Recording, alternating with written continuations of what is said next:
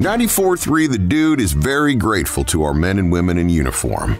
We're proud to recognize local members of our military by turning the spotlight on them right now in our Soldier Salute. I'm your host, Sergeant First Class Retired Don Sorensen, and on today's Soldier Salute, we're speaking with United States Army Specialist Ariana Jones. Ariana, tell me about yourself. I am 21 years old. I'm from Indianapolis, Indiana. I went to high school, John Marshall Community High School.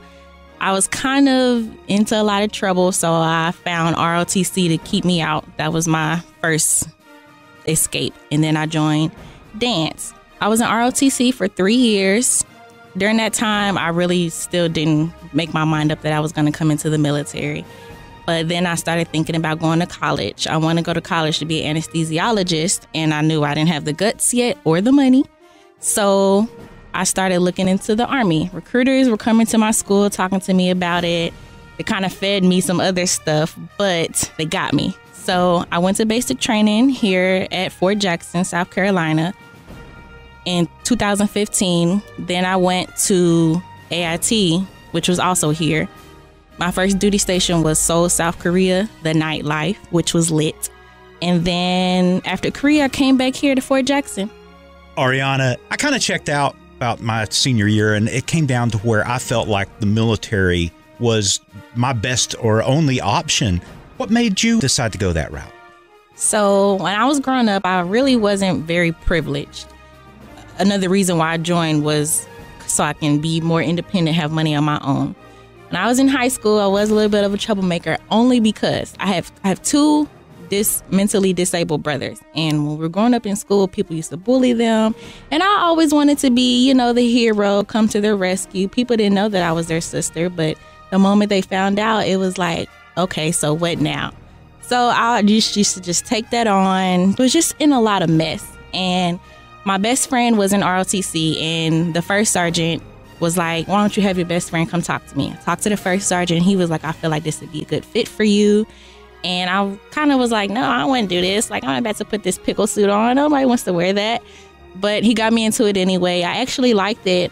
I learned like a lot of stuff that people were learning in basic training, like the phonetic alphabet and marching, drill and ceremony. I really liked it. And he knew that I had like a lot of talent, and he told me that he knew I was going to come into the military, but I still didn't believe him. Like, this old man, what does he know? Ariana, I was probably one of the few guys that grew up loving to dance. And you mentioned that you had done some dance in high school. What was your dance experience? My dance experience was majorette dancing. It's not pom-pom girls. It's not cheerleading. It's the girls in the cute uniforms that be with the band, the white boots, but we were cute. I did it for 3 years. I was captain with my best friend, so that made it even more fun. Other dancing, I didn't really do much. I did gymnastics and cheerleading, but cheerleading was like too stiff, so I had to drop that.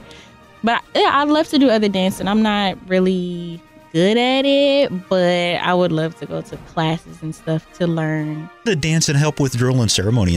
So with drill and ceremony, I also did unarmed drill team when I was in ROTC. It helped with remembering cadences so I can keep up with counts and everything. I had rhythm with everything. It was easy for me to teach other people, and it just made me more comfortable. I was doing both. I don't know, I feel like I was being my best me. Ariana, like myself and so many soldiers that I've met throughout my life's journey, college was something that we wanted to do, but really just was out of reach for us. You wanted to be an anesthesiologist, and just talking to you, I think that's still a goal. Tell me how you're going to get there.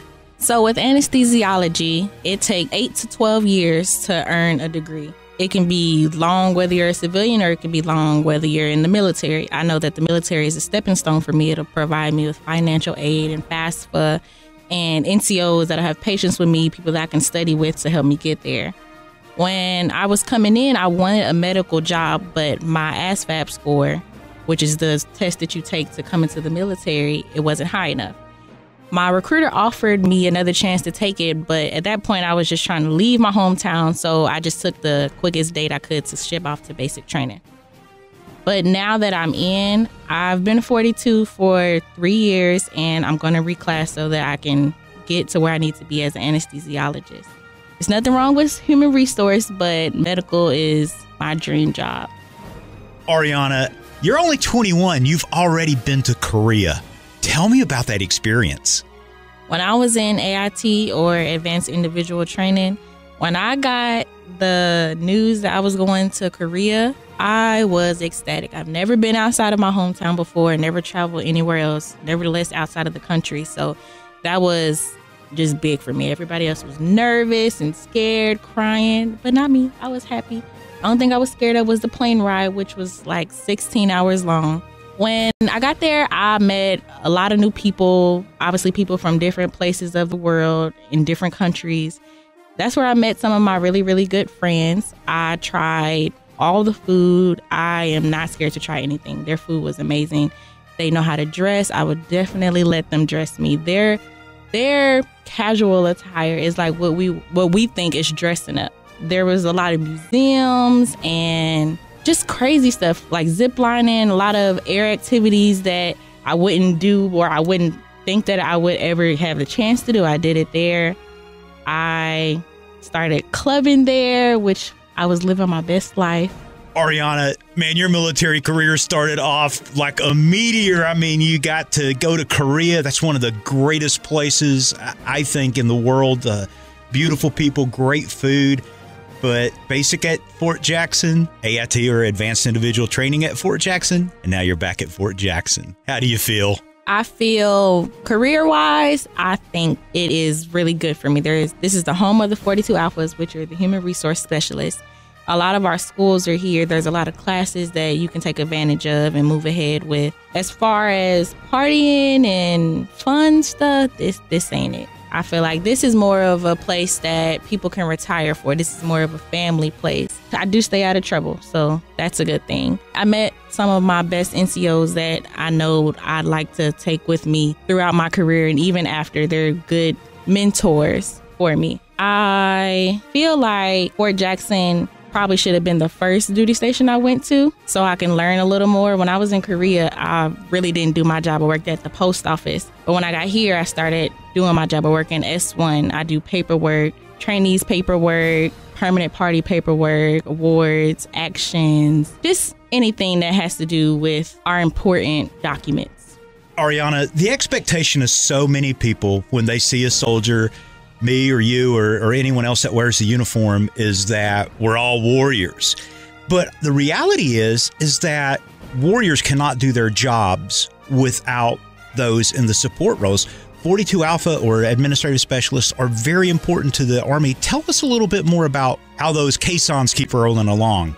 So with my job, I have many tasks. There are people that get in trouble. I have to process that paperwork, people that aren't getting paid or they're getting paid the wrong pay. Nobody wants to do a job if they're not getting paid, especially waking up at the crack of dawn in the morning like we do to go do PT in freezing cold weather. I also do awards, people PCS, which means you move duty stations. People have achievement awards. You do something that you're getting recognized for. People have posthumous awards, which are awards that you award people that have died in service. I do actions for drill sergeants. I do actions for permanent parties and trainees. Actions such as placement and advancing another year or extending another year at Fort Jackson, or you might want to go to a different school. I'll help you with that. I can write down, school names and everything that you might be interested in. I help my sergeant major with a lot of stuff. A lot of times he might come in and be like, "Hey, you come do this for me." So I'm just getting tasked with a lot of different things. They're all beneficial. I have a lot of different things that I do in my job. I like it. Thanks for joining us in our Soldier Salute, presented by Little Pigs Barbecue, serving Columbia since 1963 with that bodacious buffet, and by Lexington Guns and Shooting Range, veteran owned and operated.